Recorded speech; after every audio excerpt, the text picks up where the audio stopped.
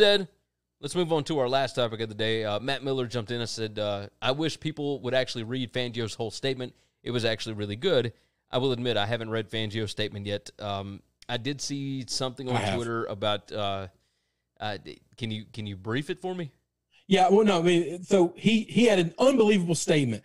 In his statement, he said, in the NFL, we don't have racism. We work together one-on-one, side-by-side, black and white, and we're a family, and we work out our problems and all this stuff, and we just don't have racism.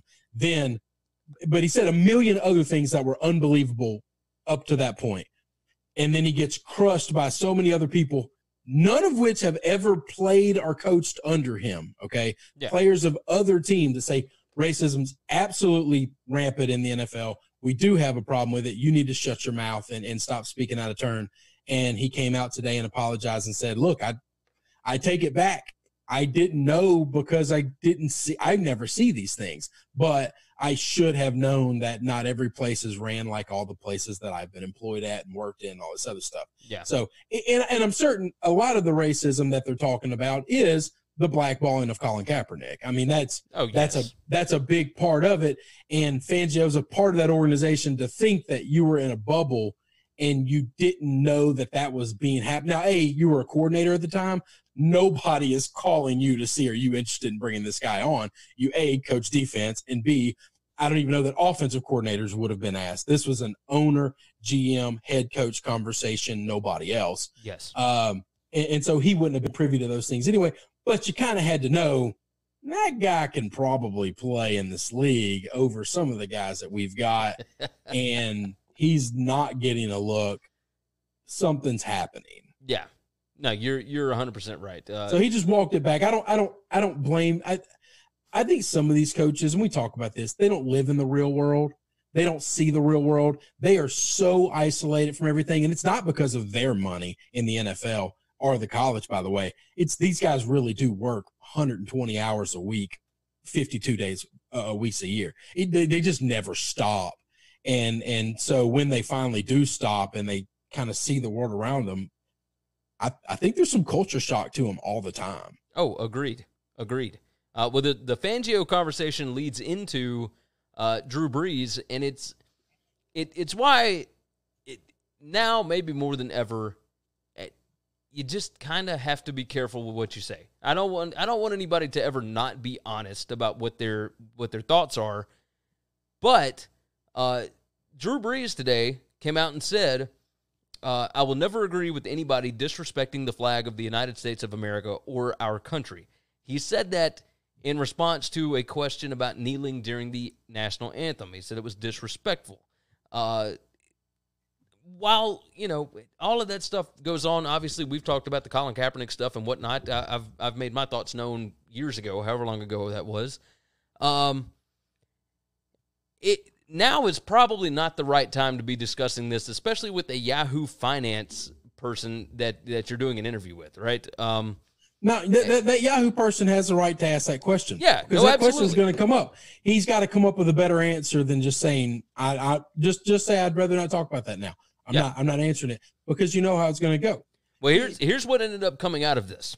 When he responded to it, now this was with Yahoo Finance's Dan Roberts. Yep.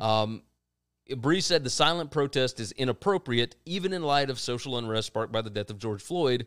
All of this stuff happened, and then Emmanuel Sanders came out and said that this was ignorant. Yep. And his teammate Michael Thomas came out and said he don't know no better.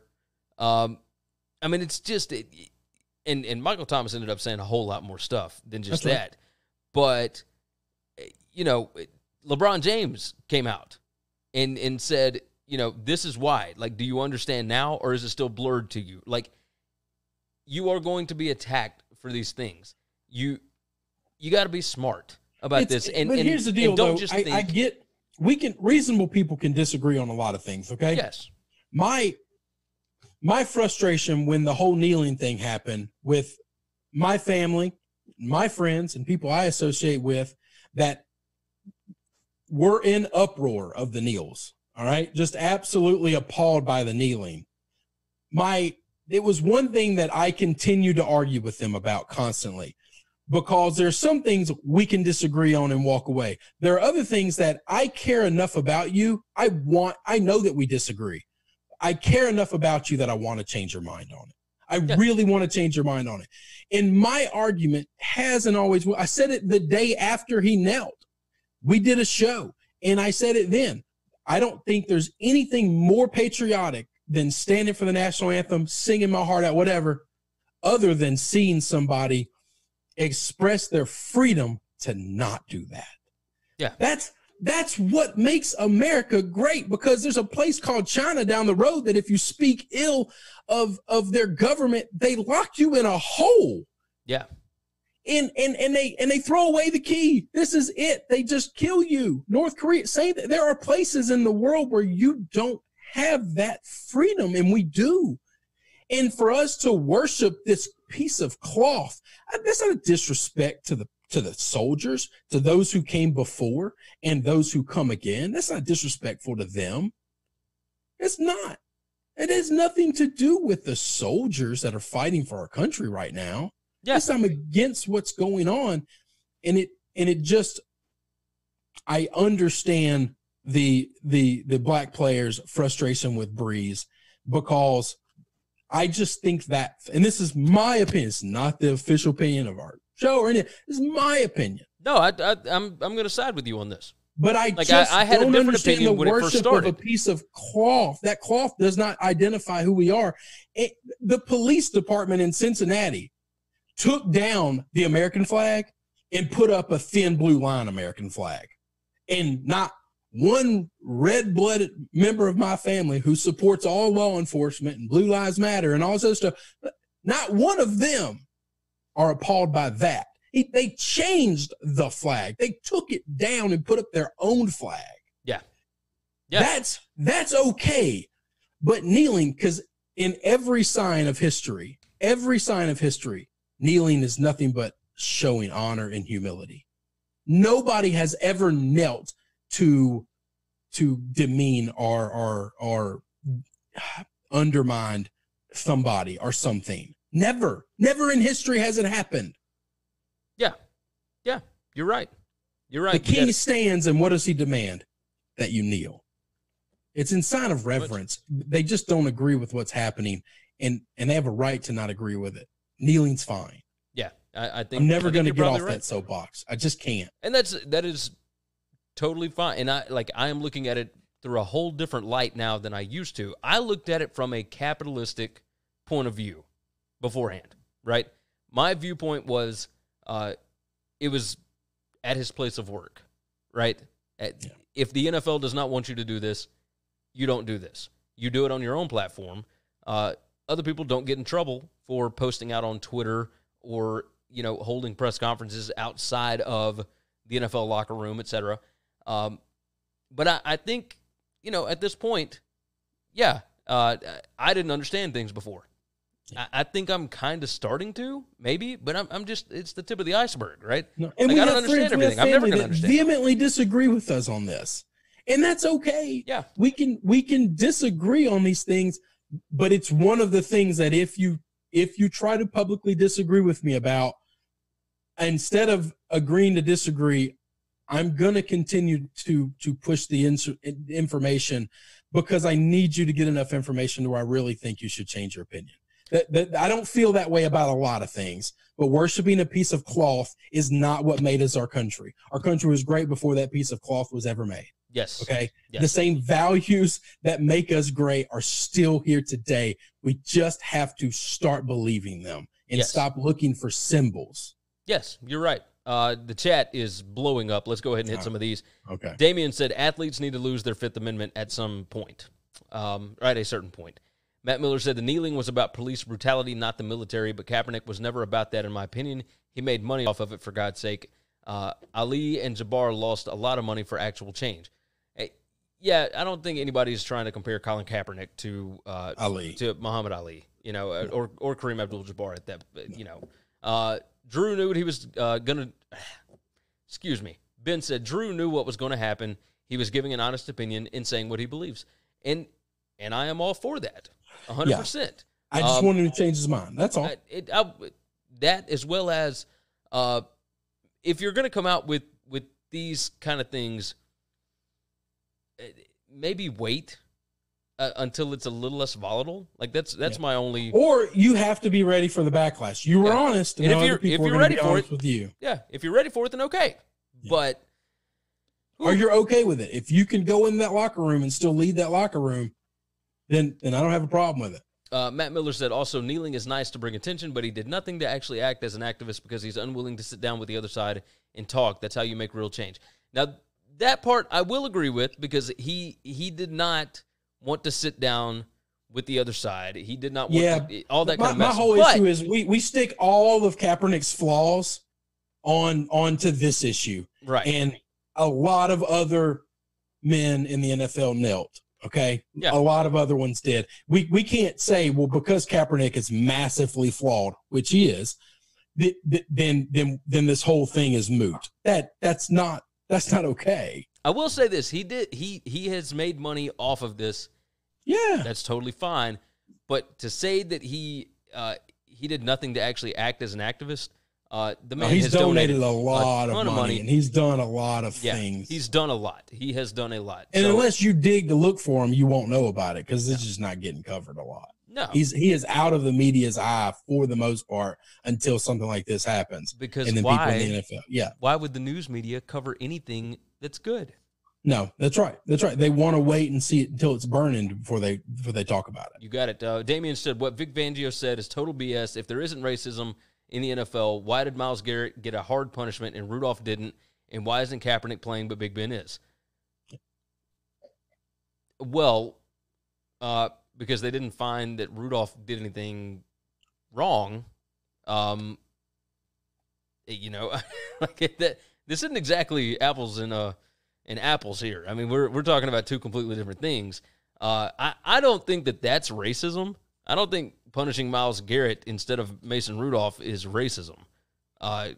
Chris, correct me if I'm wrong here. Do you? No, I'm okay with that. I mean, listen, I you know how I feel about Myles. I love the man. Hitting somebody in the face with a helmet's tough. Yes. Tough look for my guy. I don't know what else to say. And you know, I'm not saying Mason didn't say the word. So, but at the same time, we don't have any proof that he did. You can't punish him without any kind of proof. Yeah. And getting his ass knocked off is pretty good punishment. I think so. I mean, I kind of grew up in that world. You say something crazy, you get hit for saying something crazy. You don't get beat up the rest of your life for saying it. You got your ass whooped that one time, and okay. Yeah, there you go. We don't have to be friends, but you know, I'm not gonna beat you up every day. Ben said crab legs is gonna take Drew's spot. No. No, I can't live in that world. I just can't. I just can't live in that world. I won't handle that well emotionally at all. If that happens. Matt Miller said, or he should still be in the league. By the way, I don't know who. Yeah, with that. Kaepernick, I'm sure. Oh, yeah. Okay, my thought on Kaepernick was that the league stuff it had nothing to do with the kneeling and all that kind of mess. I don't think it had 100% to do with the kneeling.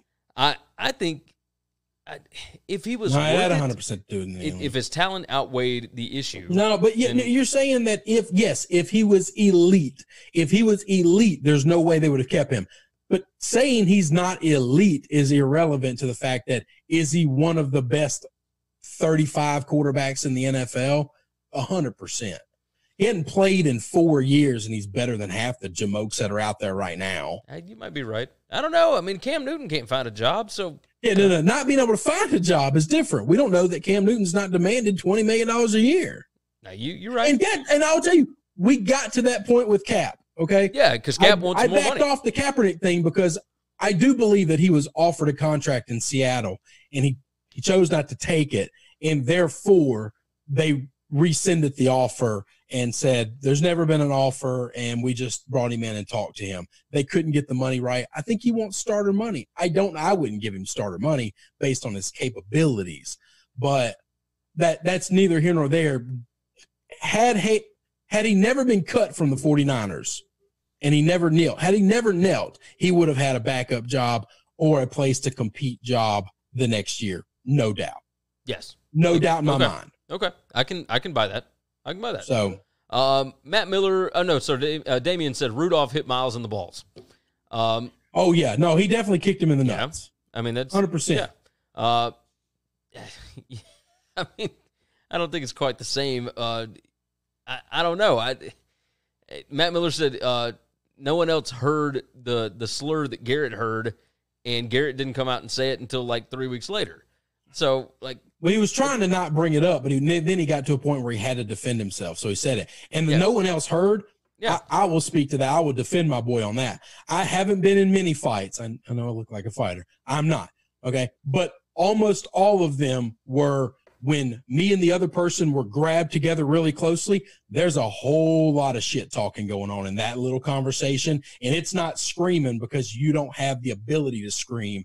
All your energy is going to punch this guy about the face. Okay, your fight or flight, all of the things in your body are going to, and it's a bunch of grunting. It's a bunch of, you sorry piece of shit, I hope you die. Like, I could easily see where if you're used to saying that word, then that word's going to slip out at that moment, and only the person that you are face to face with is going to hear it. Matt Miller said, "You are 1,000% right, Gary. Talent versus issues. If the talent outweighs the issue, Kaepernick, talent-wise, without the issues, is at least a top 3 quarterback, or top 3 backup. Sorry."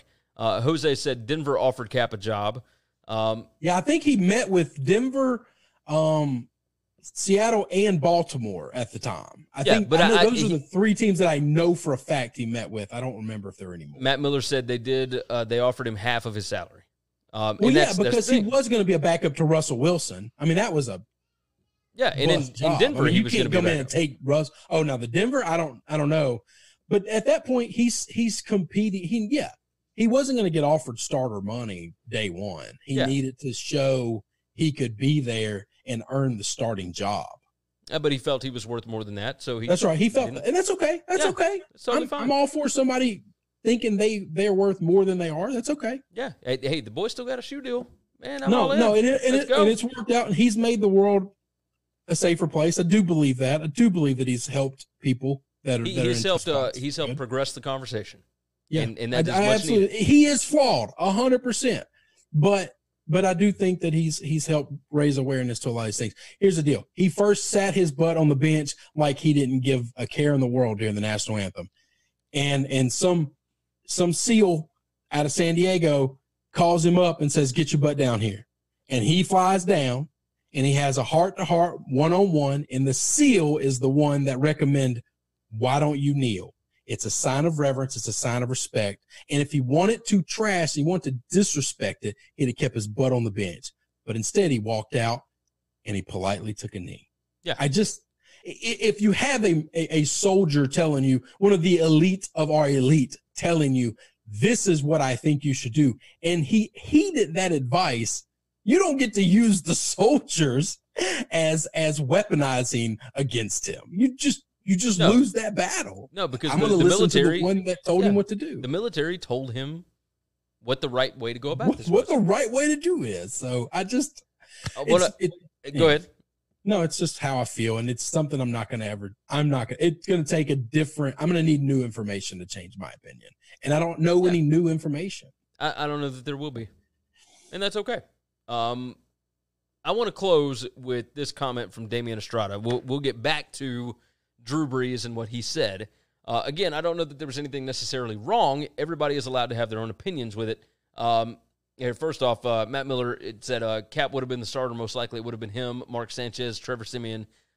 He said also that SEAL Nate Boyer went to the University of Texas and played football. Hook 'em. So cheers to that. Hook 'em indeed. We ain't against Texas by any stretch of the imagination. Although some of those guys are not big fans. They're pretty ugly to me, so I went in on them pretty hard. That doesn't mean we hate them forever, Chris. Come on. It worked out well. Hey, no, that's right. It worked. Listen, I never punched down. That's Texas. I never Gary, I told you I don't punch down. Why would I knock on Texas? Let's end the show with this last comment from Damian Estrada. Damian said, Brees lost his Hall of Fame chances. No, I don't think so. That ain't no way. No way. No, I just don't buy that whatsoever. No, I think Brees is wrong. I don't think Brees is a hardcore racist. And even if he was, I think the one Hall of Fame that you probably still get into is the NFL. Well, we'll say this. Matt Miller jumped in and said O.J. Simpson killed someone. He's in the Hall of Fame. Seriously, Damian. He was in before this. They didn't take him out. No, but they didn't take him out. No, Brees hasn't gotten in yet. That is a big difference. If you're not in, it is easy to just kind of put your foot by the door and say, we're not letting this guy in. Brees is 1,000,000,000% getting in. 100%. Yes. I'll take 100%. all action I can get on that. You got that right. All right. This has been a fantastic conversation today. You guys in the comments, we appreciate you more than you know.